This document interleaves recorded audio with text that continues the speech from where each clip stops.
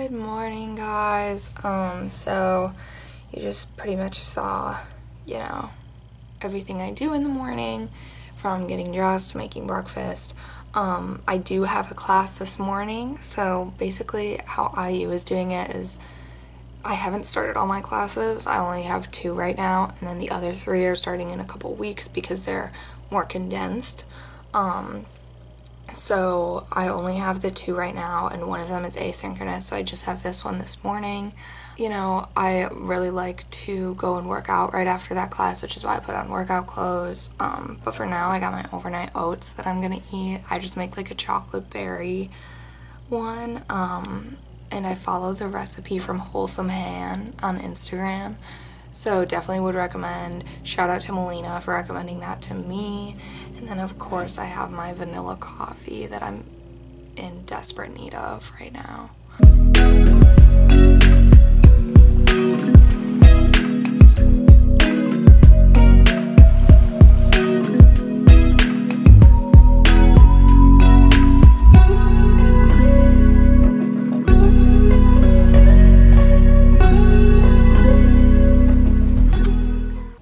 So I'm gonna go to class, and then I'll see you guys for the rest of my morning routine right after.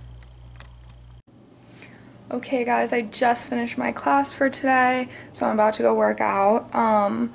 I absolutely love working out in the morning. It like energizes me, it refreshes me, it gets me ready for the day, so we're about to go do that.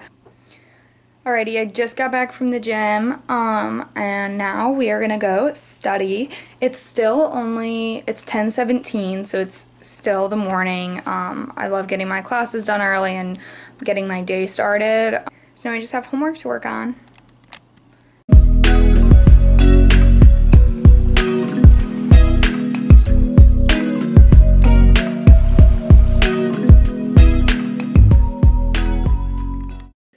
So I did not film an outro for this video, but that was pretty much my morning routine.